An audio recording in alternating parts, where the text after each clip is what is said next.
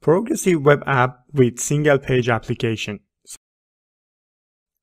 So in this section, I'm going to take a look at 4 important and major front-end frameworks, and we're going to actually convert them to a PWA. First, we're going to talk about Angular app, and then we're going to talk about React. Then we're going to talk about Vue.js, and then at the end of the section, we're going to talk about Ember.js, and we will convert them to PWA.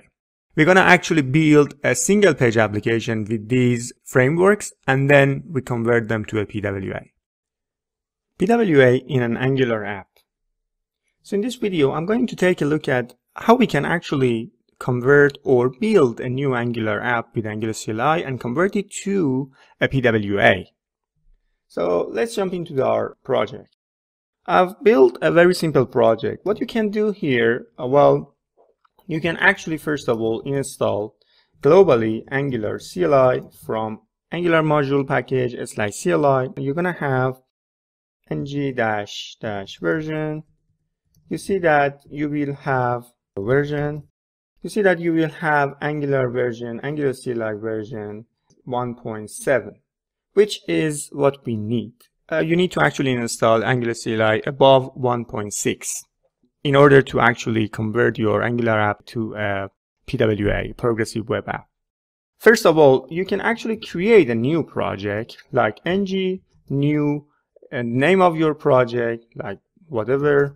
And if you pass -- flag and -- service - worker, then actually we're gonna have a new project with Angular service worker module and the configuration file, as well as set Angular service worker enable in our build pipeline. But we actually don't want to do this. We want to convert our Angular app. The way that actually CLI is going to create that automatically for us, we're going to do it ourselves and do what we can do. And let's see, to understand more. So first of all, let's see our project. I'm going to go ahead and say here, npm start. And then you see that my project is going to start. I'm going to just show you to see what I have built. Basically, what I've done here is a simple project. I included fonts and bootstrap here from CDN to show you how you can cache this with Angular CLI. And also we have 3 components, our main component, and we have a very simple routing system to route homepage and about. So if I go back to my browser and open localhost port 4, then you see this is the project. We're going to convert these to a CLI app if I just open up my console here, you see that there is no service worker, no manifest, nothing, and it doesn't work offline. So let's go back. I stopped the project. So first of all, what we need to do here, we need to first of all install service worker module from Angular package, which is @Angular /service -worker. We need to install this first, and then we need to also do something else. Like we have to go to angular-cli.json file. You need to find app, and this is an array with an object. And in this object, you have to add another property. And in this property is service worker, and you need to basically enable service worker, add it to true. Now CLI is going to create whatever you need for service worker. We have installed our service worker module. We need to go ahead and go to our app module, and basically we need to import service worker module and register our service worker. This is something that you need to follow Angular patterns. What you need to do here in service module, there is a register method here in import modules. You have to basically register your service worker, which is ng-sw-serviceworker.json. You don't have to change this. This is something that is coming from Angular itself. And basically enable tells that if it's production only, just register service worker. What does that mean? That means that Angular CLI doesn't support development environment at the moment. Another way that you can register actually this file is, I can just, one way is this, another way is you can go to main.ts where you are bootstrapping your module, and you know that this returns a promise. And in this promise, what you can do here, basically, you can register your service worker as soon as your Angular is bootstrapped.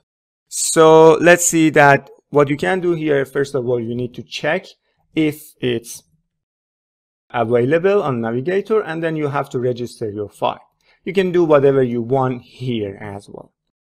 So what we need to also do here, we need to create our manifest.json, and then we need to go to our CLI here, and in our asset under the CLI.json, we have to say we have another file, manifest.json, which you have to copy that to disk folder for me after build.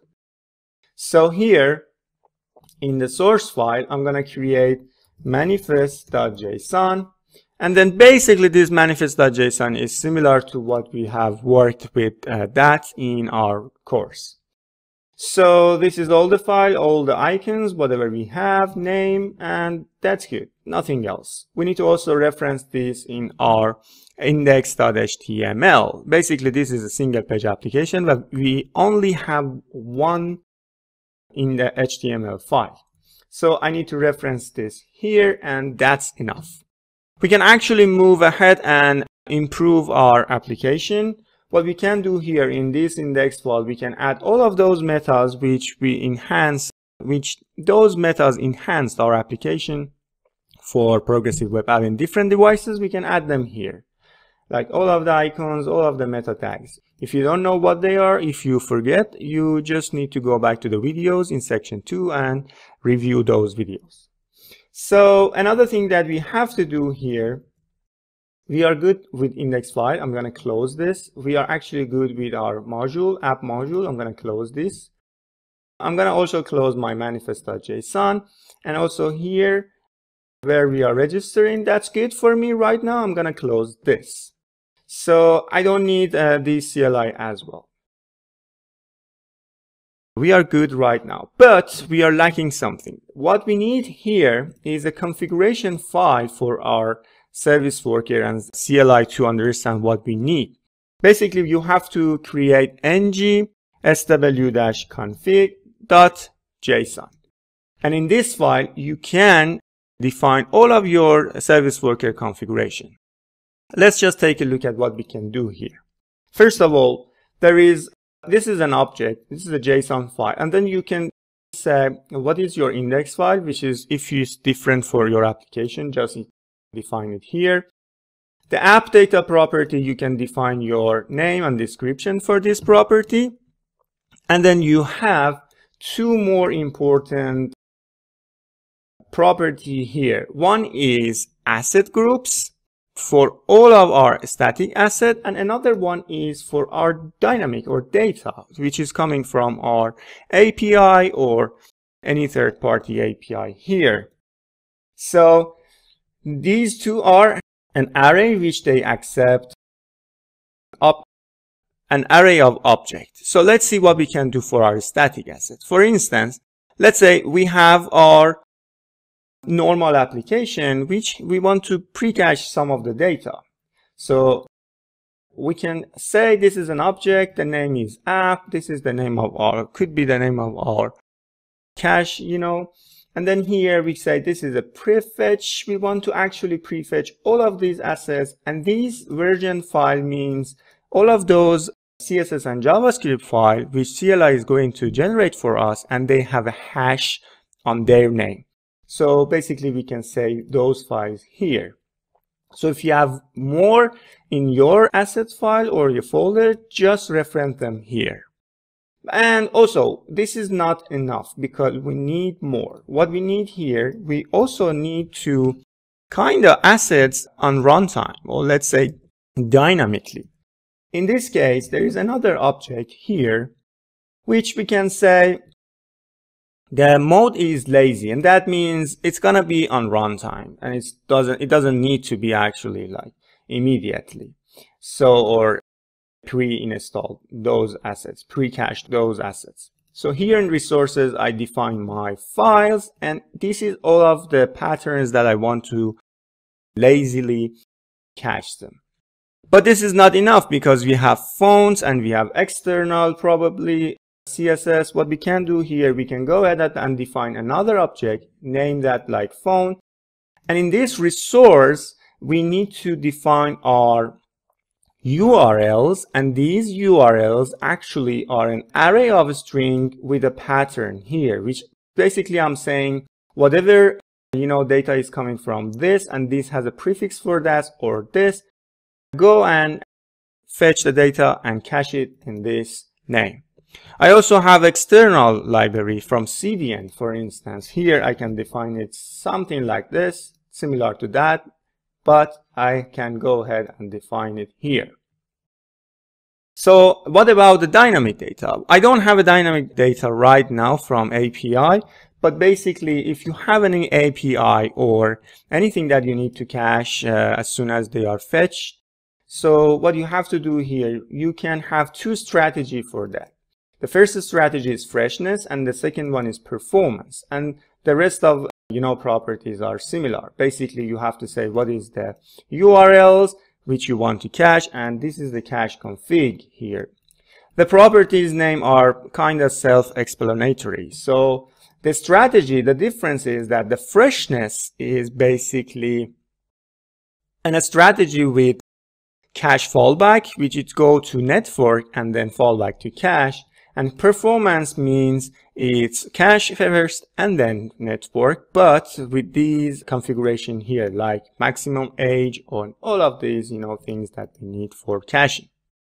So this is all of our, configuration. So let's build our application. I said that we can actually run it in production or in development. We need to actually build and then run our application. What we need to do here, you need to go ahead and say npm run build, and then we wait for build to be this application getting built by CLI.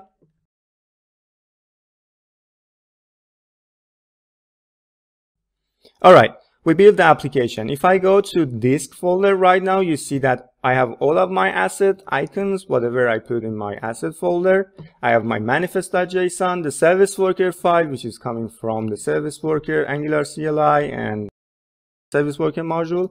And this is the configuration which we added. And also they're going to add all of these things that we need to get cached. You see that all of them are here, and it's very nice and convenient. So let's go and run this in production. So we built that. So I actually created one script for you for convenience. So you just go ahead and say SW serve, and then it's gonna actually serve it on port 96. So I'm gonna run npm run SW serve. So run, and then you can go back here. You can say localhost and 1996. Then we have our application. See, this is our application, right? I can go to home, go back. If I go to application mode, you see I have service worker registered, I have my manifest, and I have all of these files and cache things here.